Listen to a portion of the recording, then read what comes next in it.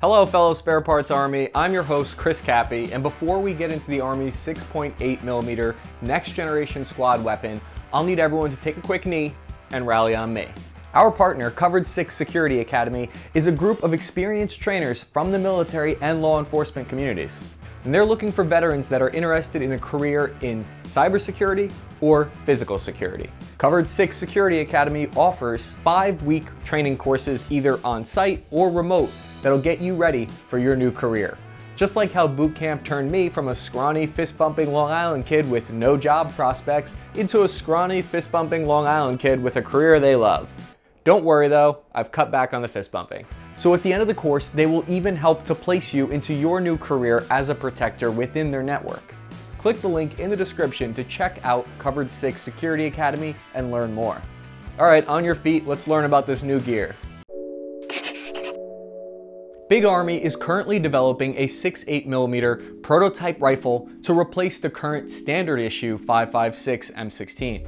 The military is also working on creating a next generation squad weapon fire control system. This scope will change the future of warfare just as much, if not more, than the 6.8 rifle and ammo switch. The new optic has an integrated laser rangefinder, wind sensor, temperature gauge, elevation sensor, and ballistic computer all rolled into one. It's almost as powerful as my old TI-8053 calculator. What it does do is calculate every shot before you even pull the trigger. Finally, every infantryman will have a targeting system as good as the one used by RoboCop. So for the past few decades, everyone has been waiting around, just hoping for some kind of massive leap forward to miraculously happen in firearms.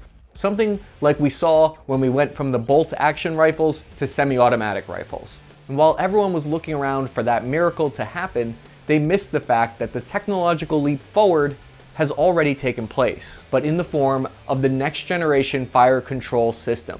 These new optics are going to make weapons exponentially more effective on the battlefield. I'd rather have a musket from 1850 with this next generation fire control system than a modern weapon without one. Okay, I might be exaggerating, but you get what I'm saying. It promises to increase how often you hit the target and the speed at which you're able to acquire targets. It's like using cheat codes. You'll have the enemy yelling at you, calling you a hacker. Vortex Optics, along with Leopold and L3 Harris, announced in April that they won the bid to create 115 prototypes each for the next generation squad weapon fire control system. You're probably wondering, what's so next generation here? Sam Hamilton from Vortex had more to say about the optic, quote, "By combining a unity power 1 to 8 times direct view optic utilizing a first focal plane etched reticle, a 1 kilometer capable laser rangefinder, and state-of-the-art onboard ballistic engine, atmospheric sensor suite, and programmable active matrix micro display overlaid onto the first focal plane, active reticle delivers a true multi-mission fire control, enabling everything from close quarters battle to designated marksmanship at the extent of the NGSW's effective range." End quote. Okay, let's pick this statement apart and try to make English out of all the military-type corporate buzzword speak.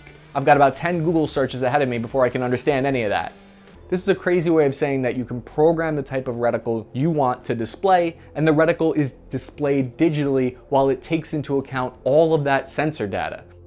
So the reticle is going to move on your sight picture depending on the humidity, the wind, the elevation. It's going to take all of that into account and then move that digitally displayed reticle to where it needs to be for the distance of the target you're trying to hit. That's crazy.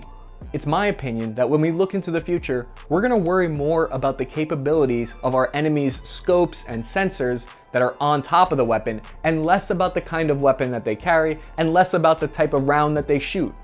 Here's a line from the Chief Technical Officer from Vortex, Sam Hamilton, who said, quote, "When we learned of the soldiers' need for increased lethality out of their squad weapons, combined with the small arms ammunition configuration study, which proved that advancements in electro-optical fire control had the greatest potential to increase soldiers' lethality, we knew there was an important capability gap we could fill." End quote. Part of the reason I'm excited about this is the conversation I had with Lieutenant Colonel Bohannon, the product manager for the 6.8mm Next Generation Squad Weapon Program. He mentioned how impressed he was with this optic and just how much of an edge he anticipated it would give soldiers. especially once it had been combined with the weapon's platform.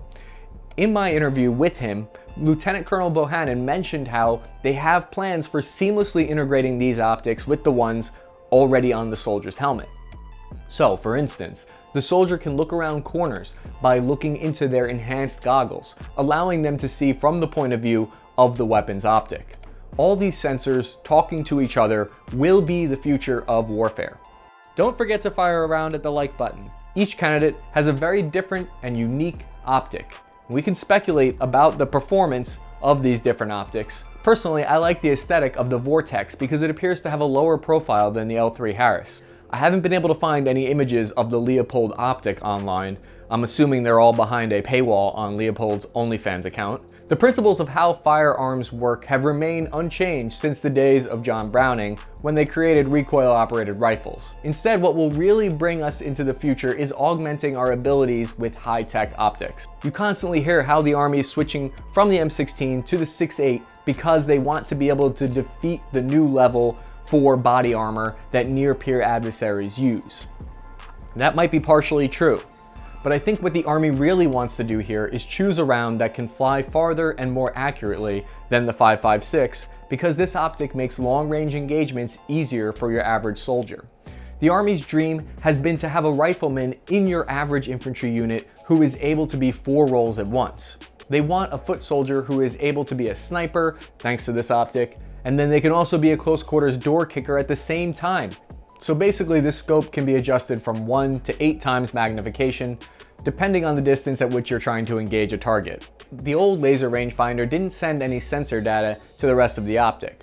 With the rangefinder sensor integrated with the rifle, you can now start to see the benefits of sensors talking to each other. For instance, if the optic knows you just sighted a target at 650 meters, it can now automatically adjust the reticle displayed for that targeted distance. So, what does that mean?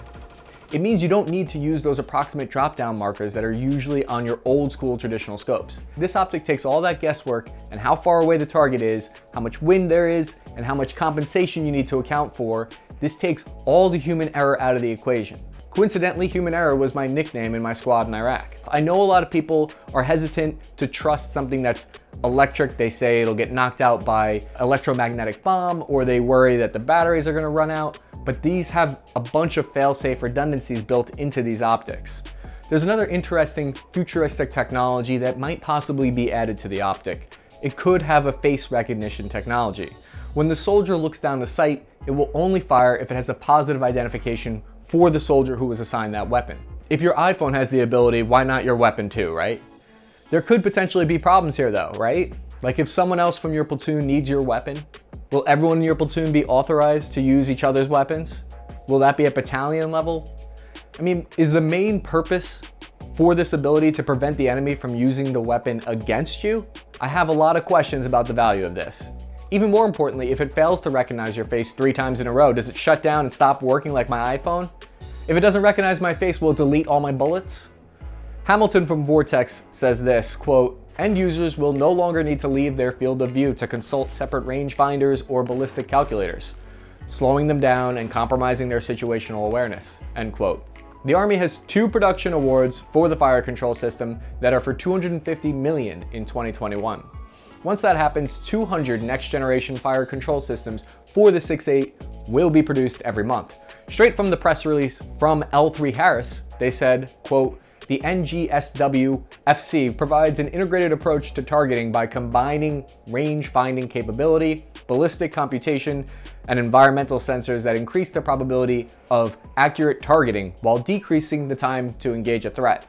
The NGSW FC will support many of the current and future weapons platforms used by the Army," end quote.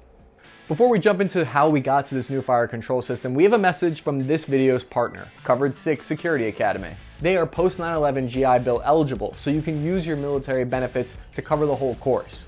They even have distance learning options in cybersecurity and physical security.